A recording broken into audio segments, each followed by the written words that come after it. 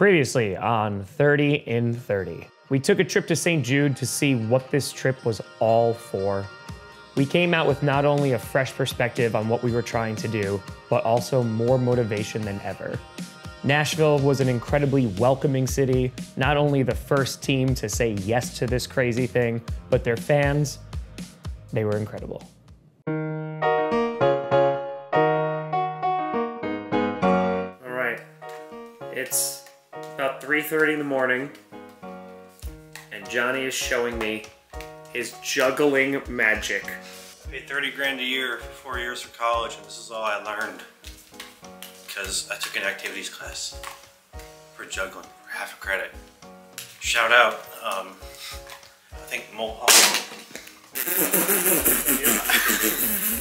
I'm not gonna shout out my professor. For the first time in a while, we headed back to the airport. This time to head to Atlanta. And no, you're not allowed to say Hotlanta. I heard about that on the stadium tour. We back, baby. These were way too expensive. I should not have bought these. So Johnny set my screen to French. Anything to say to yourself, Johnny? Oui, oui.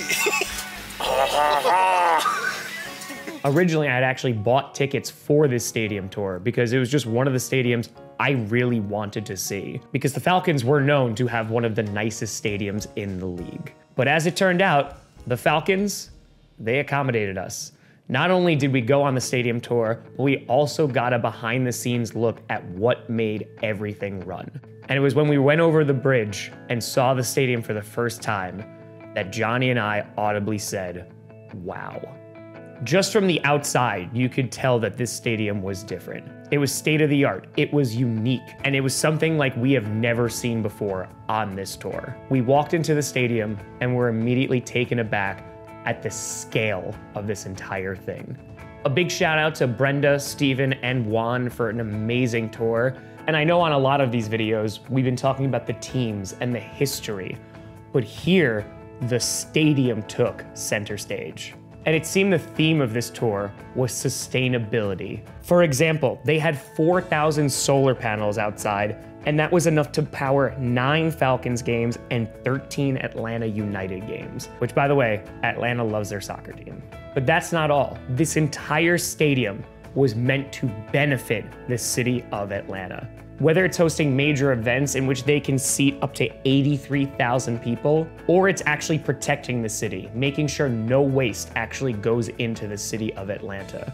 And boy, oh boy, do they take their waste seriously. They break up their waste after every single event into 3 categories: compost, recycling, and only 10% going into a landfill. Whether it's the 1.1 million gallon reservoir in which they use runoff water to power their plumbing, their toilets, which, by the way, this stadium has more women's restrooms than men's, simply because the lines are usually longer. Heck, even their seats are made out of recycled plastic. So when it comes to this stadium, they've thought about everything. And that's just the sustainability portion. Now let's talk about the fan experience. We mentioned the bathrooms, yes.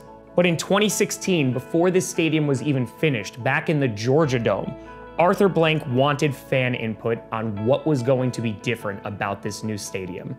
And the fans said, we wanted lower pricing. And that's where fan-first pricing came to be. Not only were they the first cashless stadium in the NFL, but when you come to this stadium, you can feed a family of 4 for under $30. And heck, if you want a soda, you can just refill your cup. In addition, we saw what was probably the craziest suites yet. Right behind the benches in these beautiful suites, you could watch all of the action, and it's an arm's length away. But this stadium is not just built with Atlanta in mind.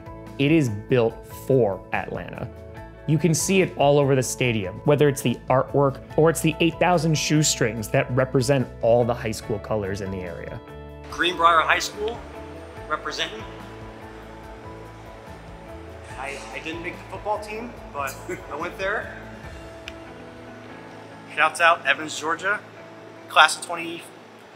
What year did I graduate? And it was only after we were leaving that Johnny and I turned to each other and said, that might be the best stadium we've seen yet. This stadium was designed for Atlanta and for the fans.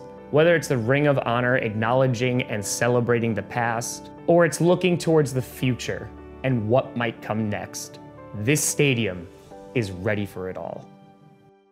It was after that I made my way to Pascal's because we had a fan event. A big shout out to them for hosting this because they had a lot of parties going on and they also had a whole bunch of football fans outside. And the thing that struck me about this fan event was just how friendly everyone was towards each other.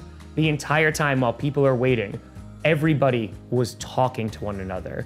They were reminiscing about old games. They were talking about potentially going to games together. And it really just felt like there was a community here.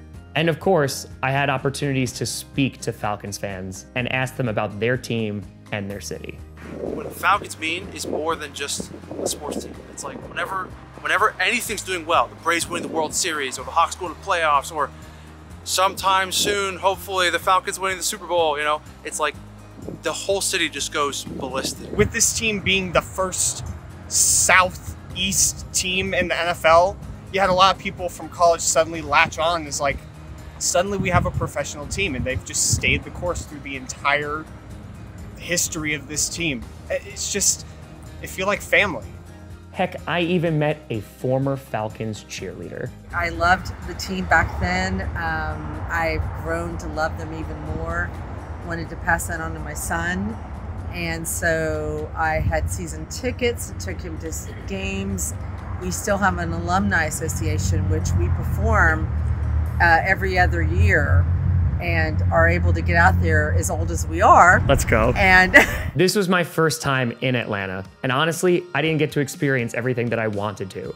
But what I did experience blew me away. The fandom was incredibly passionate. And not just for the Braves, who are this national team, but there were Falcons fans there. And yes, they have gone through trials and tribulations. But after talking with fans, seeing the stadium, it became very clear that Atlanta and the Falcons are ready to rise up. A reminder that there are 2 ways to donate to St. Jude, either on every video through the donate button on YouTube or in the link in the description. Both go to the same place. I appreciate you all.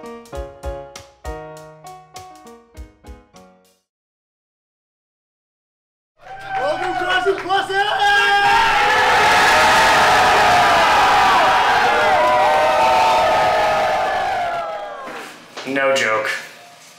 This is one of the greatest nights of my life. I ain't never gonna forget you, Charlotte.